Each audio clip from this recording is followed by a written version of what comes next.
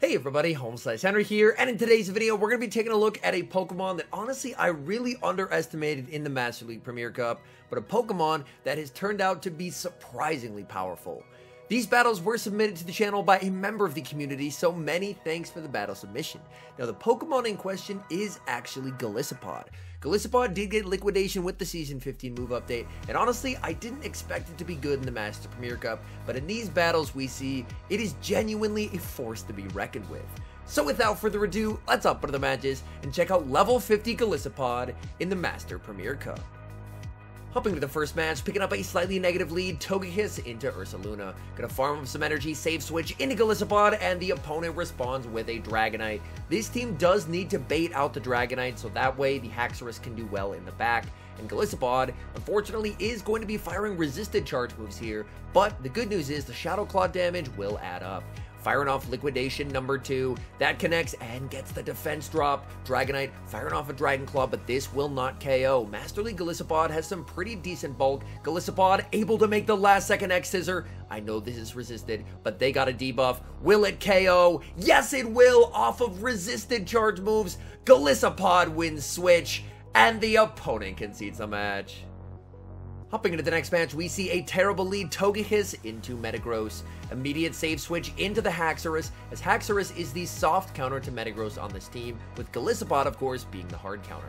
Night Slash will be no-shielded by the Metagross. Metagross makes it to the Meteor Mash and will grab an early shield from the Haxorus. The opponent probably now going to look to switch now that they have shield advantage, and they send in Chestnut. So the opponent's entire team is pretty weak to Haxorus. Breaking Swipe will be no-shielded by the Chestnut. Chestnut is going to have to go for Superpower if it wants to deal any meaningful damage. We see a shield. Chestnut is going to go for the more expensive Frenzy Plant, but that's honestly an important bait by the opponent, as that way they're not lowering their attack any more than the Haxorus already is with the Breaking Swipes. Haxorus is now going to get that Chestnut's attack down to -3, meaning that a Superpower will not KO from here. Opponent is going to need to throw 2 charge moves. They go for Superpower number 1, Haxorus able to tank, but they are at Superpower number 2. Chestnut able to hang on with a sliver of HP and KO the Haxorus. In comes Golisopod. Golisopod gets an energy lead. In the back, it is Ursaluna, and this is doable.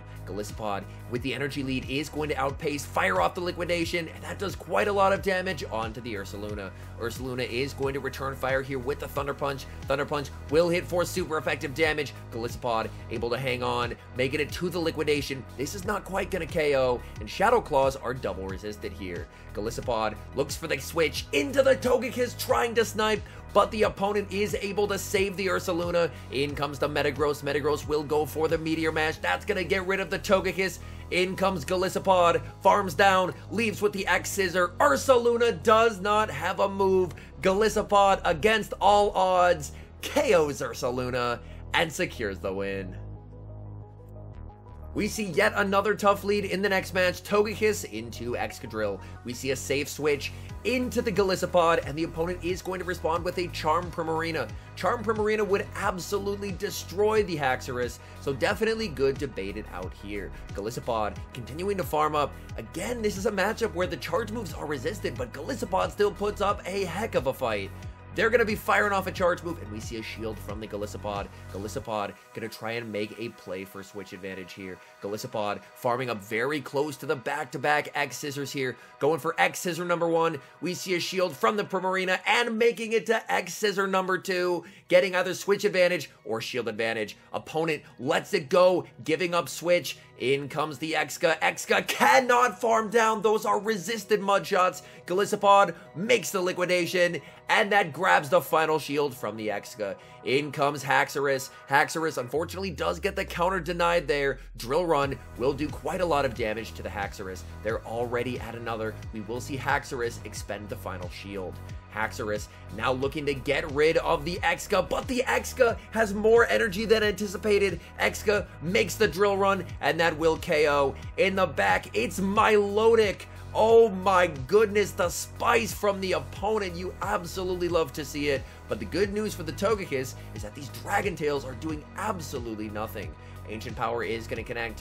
What nuke move is this Milotic running? Is it the Blizzard? It's the Hyper Beam. That does quite a lot of damage. Togekiss gets the farm down. Back in comes Exca. Exca will get outpaced by a singular turn, making the Ancient Power, KOing that Excadrill, and that's a good game. Hopping into the next match, leading Togekiss into Gyarados. This lead depends on the fast move for the Gyarados. Opponent save switches out into Excadrill, and that will be answered by Haxorus. Haxorus will be able to tank one, and then if it wants to, can farm up 5 counters and go for the Night Slash on the CMP tie here. Haxorus looks like it's going to go for the 1 shield farm down play instead, so actually sacrificing shield advantage in exchange for leaving with a massive amount of energy to threaten that Gyarados. Opponent is going to be waiting their timer here. They're going to send back in the Gyarados into the loaded Haxorus. Haxorus goes for Breaking Swipe number 1. That will be no shielded, and we see Breaking Swipe number 2. The opponent is on Dragon Breath as we expected. They're now double debuffed, aggressive pivot into Golisopod, and it's a Metagross in the back, and Metagross is completely walled by Golisopod's unique typing. Golisopod goes for the liquidation here, and there's just not really anything that the Metagross can do.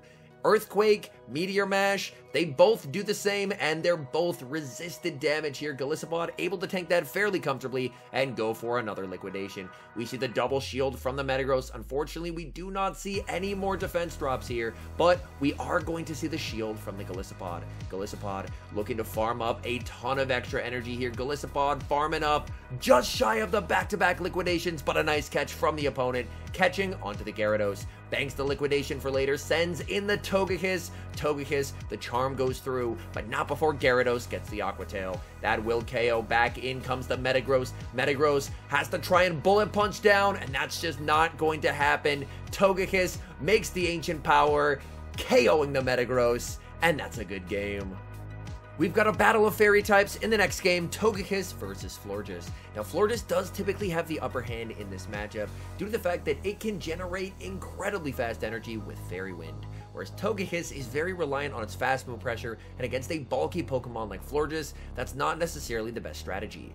Florges massively overfarming and throwing on perfect timing just before the flamethrower is reached. We see a shield of the Disarming Voice. Togekiss going for the kill shot here with the flamethrower. Let's see, are they going to shield? Yes, they are. They commit the shield. Disarming Voice will not KO here. The opponent would have to throw a Moonblast. Disarming Voice connects. We see a pivot into Golisopod, and Golisopod will be met with Haxorus. Golisopod firing off the early X-Scissor here, as of course Haxorus with Breaking Swipe is going to be able to debuff the damage that Golisopod can do in the future. Golisopod is going to no-shield the Breaking Swipe. That will, of course, come with the guaranteed attack drop. Golisopod going for X-Scissor number 2 here. This is going to be getting that Haxorus close to the red. Golisopod continuing to farm. Another Breaking Swipe is reached. Can Haxorus actually KO here, or will Golisopod get to the X-Scissor? Yes, it will. Golisopod able to make it to the X-Scissor. This is double debuff, but it still KOs the Haxorus. We see a pivot into the Togekiss, preventing a farm down, and Florges fires off energy. They go for the Disarming Voice. Now we have Haxorus versus a Shadow Machamp in the back, but the Shadow Machamp, unfortunately, is a counter behind. Breaking Swipe will be shielded by the Shadow Machamp, but at this point, Haxorus is in the driver's seat of this match. Haxorus shields up the Cross Chop, going for the Breaking Swipe, and that will be game over for the Machamp. All that's left in the back is the Florges. It's very low health. Haxorus counters down a Fairy type, and that's game over. We see a great lead in the next match, Togekiss versus Dragonite. Opponent is going to be looking to save switch out of here. They save switch into a Chandelure. Look at the spice from the opponent, and that will be answered with Golisopod. This is enough for the Shadow Ball. We see a shield, and it is the Flame Charge. That's a bit unfortunate, as that means the future Flame Charges are going to be doing more damage. Golisopod firing off the liquidation. We see the shield from the Chandelure. Chandelure now firing off a boosted Flame Charge, and we will see the second shield from the Golisopod. Golisopod should be able to Shadow Claw down here, leaving with quite a lot of energy, but most importantly, keeping switch advantage. Switch advantage is absolutely everything, as you cannot let the Dragonite see the Haxorus in the back. Liquidation is going to connect onto the Dragonite. That is, of course, going to be resisted, but at this point, you're just trying to get as much chip damage as you possibly can. Farming up here, not going to make the X-Scissor. In comes the Togekiss. In the back, it's Metagross. And unfortunately, I think this Metagross might end up sweeping here. We are going to see the Breaking Swipe fired by the Haxorus. Opponent shields the Breaking Swipe. Now the question is, at -1, does a Meteor Mash KO here? It does not. Haxorus able to hang on, making the Night Slash. Is this Night Slash going to be enough to KO? It is a non-stab Night Slash. Metagross able to hang on. Metagross gets the farm down. Togekiss, unfortunately, will be hit with the Meteor Mash here. Meteor Mash deals massive damage. Togekiss gets the farm down, but the opponent has a Pokemon alive in the back. The good leads continue in the next match, leading into a Haxorus. Opponent save switches into Florges, and unfortunately this team does not have a Steel type to punish the Florges switch in. Florges is going to be firing off a Moonblast here. We see the no shield from the Togekiss, got some nice charm damage, and now that it's chipped, in comes Golisopod. Golisopod is going to be firing off the Liquidation here. Liquidation will get the Florges deep into the red. Unfortunately, we do not see a defense drop, meaning that Golisopod, I don't believe, is quite going to be able to farm down here. It's going to be close. Golisopod can't quite farm down, so it's going to go for the X-Scissor on the CMP tie. X-Scissor is resisted, but it will be enough to get rid of the Florges. Back in comes the Haxorus, going for the Liquidation. Opponent is going to fire off their charge move here, going for the Breaking Swipe to win CMP and deny that energy. But now, you can just fully wait your clock and you have the alignment you want. In comes the Togekiss. In the back, it's Excadrill. And this is really unfortunate for the opponent. They were not able to flip switch in the mid game, and now they have terrible alignment here. Haxorus is going to look for the one shield farm down here, and then just throw Breaking Swipe after Breaking Swipe into the opponent's Haxorus. Getting the full farm down here, leaving with the back-to-back Breaking Swipes loaded, and the opponent, this is their final Pokemon, so they have no way of resetting these debuffs for the remainder of the match. Going to throw a couple counters here, go for another Breaking Swipe. They are now 2 stages debuffed. They leave with energy, but what is that energy going to do against Togekiss? We see the no shield here. Opponent goes for the Breaking Swipe. That does absolutely nothing, and they concede the match. We see a familiar lead in the next match, Togekiss versus Gyarados. Again, it depends on the fast move here. We see the save switch into the Ursaluna, and Ursaluna will be answered with the Haxorus. Haxorus will fire off the Breaking Swipe here. Breaking Swipe will be no-shielded by the Ursaluna. Ursaluna has farmed up quite a lot of energy here. We will see a shield from the Haxorus. Opponent baits with the Thunder Punch. They're trying to make it to the high horsepower, but they cannot get there. That is only a Thunder Punch. We will see the no-shield from the Haxorus, recognizing that with Tackle, they were not able to get there in time. Opponent is running Dragon Breath on the Gyarados, and now Haxorus, leaving with the double Breaking Swipe, is going to get massive chip damage onto the Gyarados. Going for Breaking Swipe number 2 here. That is going to be no-shielded. We see a pivot into the Golisopod. In the back, it's Mamoswine, and Mamoswine is going to immediately concede the match after seeing the Golisopod, and that's a good game. Hopping to the next match, leading Togekiss into another Dragonite. This is absolutely fantastic, and the Dragonite is staying in. They must be core broken by a Fairy type on the lead. Either that, or they're running Hurricane. They did build up to it. No shot they actually have Hurricane. They do have Hurricane. That does massive damage. They go for the snipe onto Metagross, and we're going to see a counter switch into the Haxorus. The safer counter switch is sending in Golisopod, but Haxorus can still do quite well here, especially now that it gets the boost. Oh my goodness, these boosted counters are about to go off. Haxorus with the boosted counters, counters down the Metagross like it's nothing, and the final Pokemon is revealed to be Togekiss. So the opponent was not actually core broken by a Togekiss on the lead, they just really wanted to Hurricane. And now we're going to see Breaking Swipe number 2, continuing to debuff the Togekiss more and more and more. Going to save the Haxorus for later and send in Golisopod. Opponent sends in the Dragonite. They have now reset their debuff. Back in comes the Togekiss. Togekiss looking for a potential Ancient Power boost. We see the shield from the Golisopod. Golisopod going for the Liquidation. No baits here. Liquidation will be shielded. We do see the debuff, and it couldn't come at a better time. Going for Liquidation number 2. That's going to be no shielded by the opponent. They try to call the X-Scissor bait, and that's a good game. Hopping into the final match, picking up a dream lead, Togekiss into Haxorus, and the Metagross save switch will immediately be hard punished by Golisopod.